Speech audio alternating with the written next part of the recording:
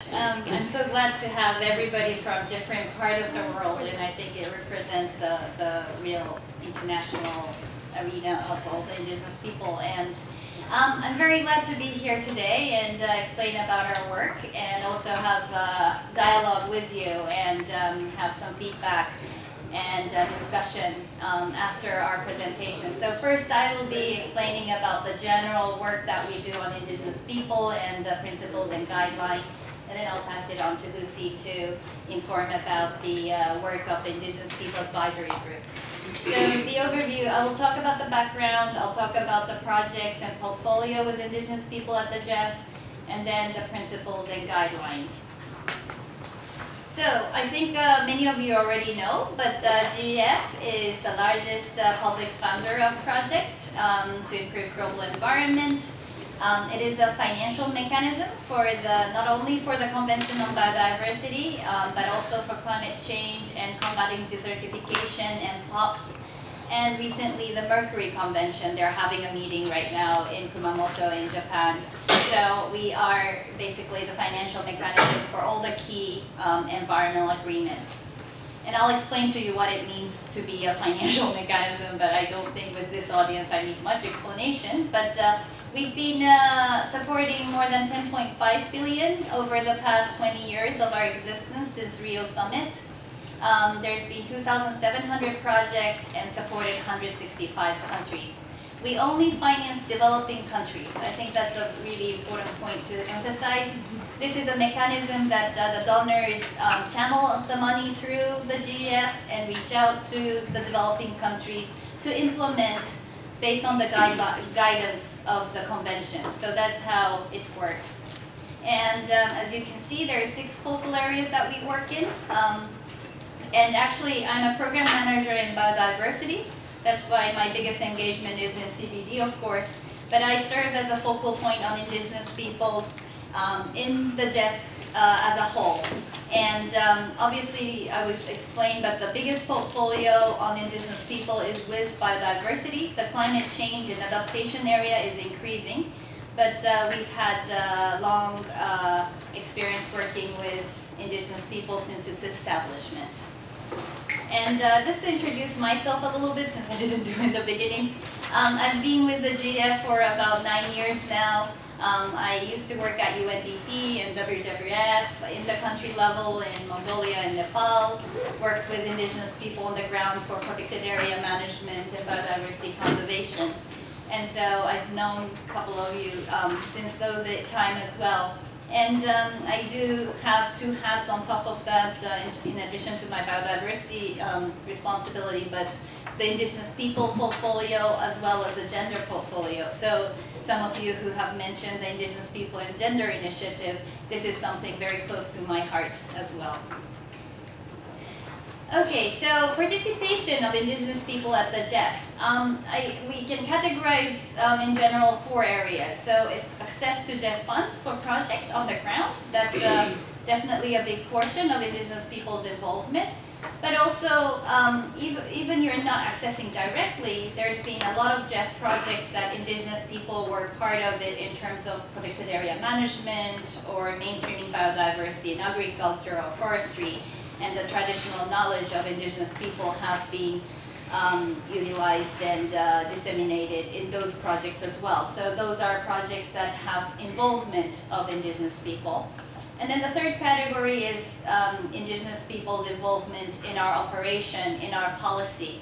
So we do have a mechanism in our decision making. We call it a council, the board. There is representative from the indigenous people. I'll explain later, but Esther was a really key person to make sure that the indigenous people's seat to be secured in this decision-making body, and Lucy actually took over after that, and so there's been a representation of indigenous people in our decision-making process as well.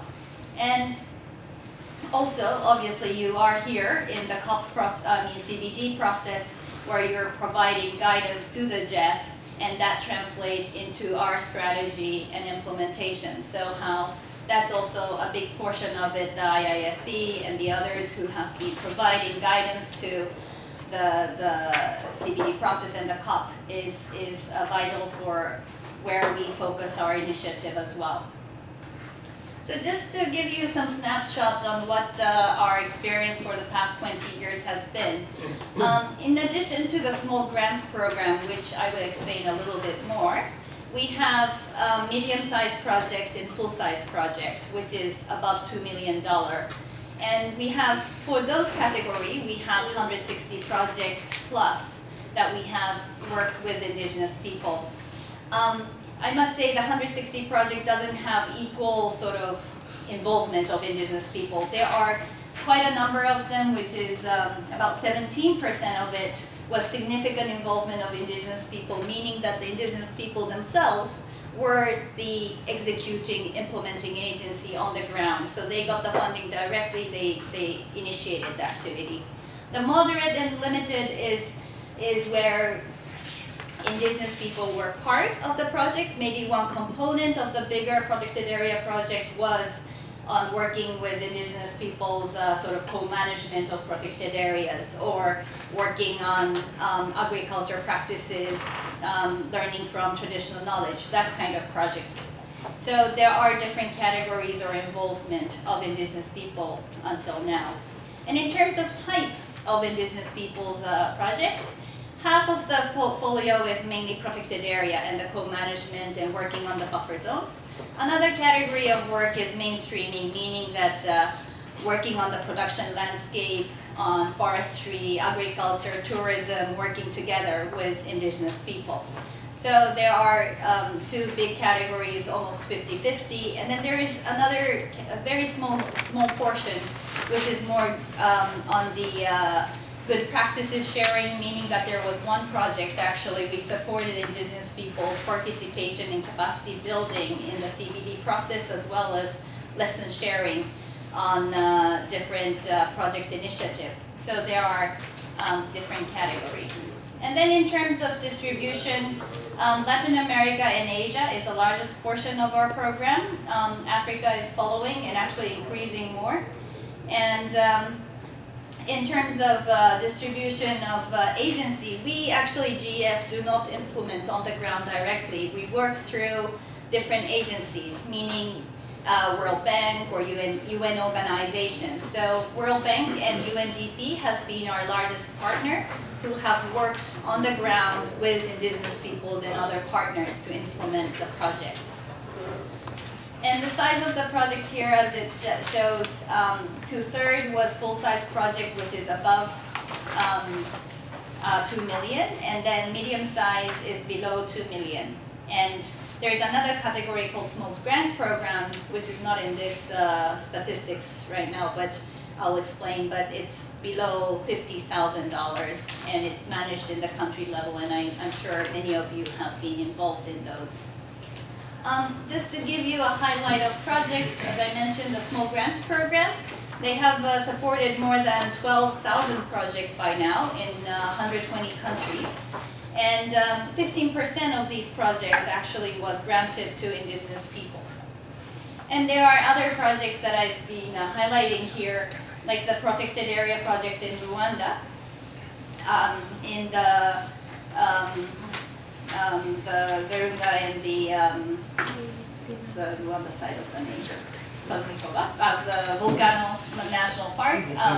There was indigenous people's involvement in this project to protect the forest and protect the protected area together. And many of the indigenous people were working as the rangers and the steward of those natural resources.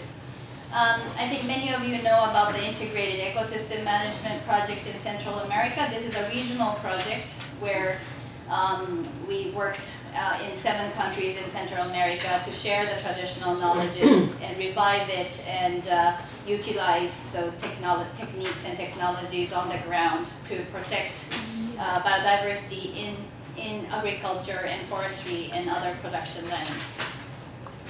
And the last part, the Knowledge Management Sharing Project, is the one that I mentioned earlier, which we supported indigenous people's network to participate in CBD and other processes and have capacity building, particularly to women participants. And I think Lucy was fully involved in that process together with Minnie Degawan and others who International Alliance was leading this work. Okay, just to give you a snapshot again on the policies that we had. We have started in 1991, our process, and in 1996 we developed a public involvement policy. This was one of the innovative sort of policy then, where we clarified that stakeholder participation is really vital in overall project cycle, and notably indigenous people, indigenous and local communities, as well as women, and I think youth was also mentioned as well, to be fully involved in the project cycle and consulted, and in all the project cycle from project development till evaluation, stakeholder participation to be secured. But over the years, while we were having dialogue with indigenous people, of course there was this desire to have a separate policy and guideline on indigenous people.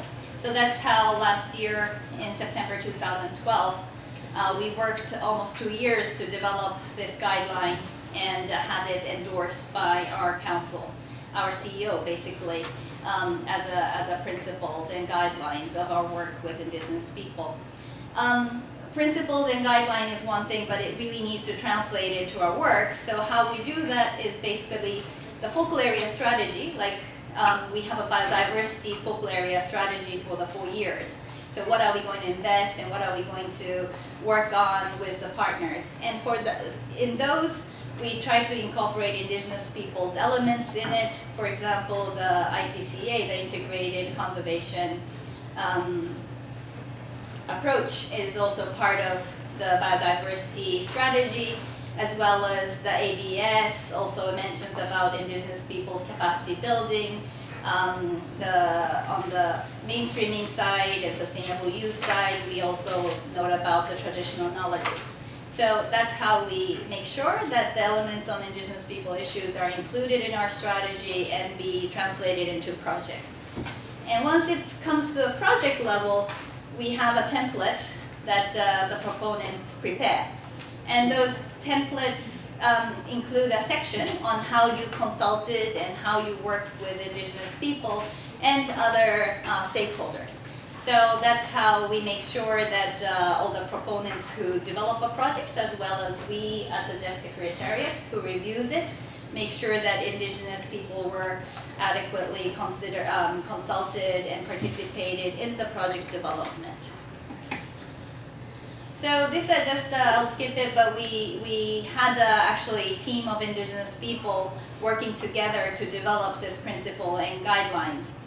And we had a couple of workshops at the regional level, and I think some of you have been involved on those, on the consultation, and really come up with, first of all, we had an issues paper from the indigenous people, and based on that we developed the principles and guideline document.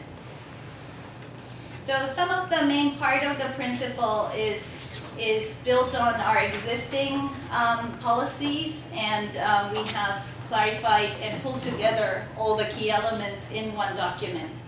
And the respect for indigenous peoples and their human rights and cultural uniqueness is fully recognized, and also the full and effective participation of indigenous people in the project cycle is also noted. And activities to be transparent and full documented. And the key part was this, of course, the free, prior, and informed consent. And there was quite a bit of back and forth. And basically, as an intergovernmental organization, we said that the countries who have ratified the ILO 169 and also the countries with legislation on FPIC, we would make sure that the project follow the legislation and the appropriate procedure to be followed. And then also to have an indigenous people focal point like me, and also a conflict resolution commissioner. Whenever there is any conflict, you can have this sort of ombudsman type of person in our office who you can go to. And the guideline further clarifies more detail about developing indigenous people plan if there is indigenous peoples involved in the project, to have appropriate plan up front so that we clarify the roles and responsibilities, as well as in appropriate the NPIC to be conducted at that stage. And then we also clarified in this guideline about the full and effective participation, and also the criteria for indigenous status and how we identify. And we basically follow the same definition that has been used by many other international organizations like the World Bank, and also recognize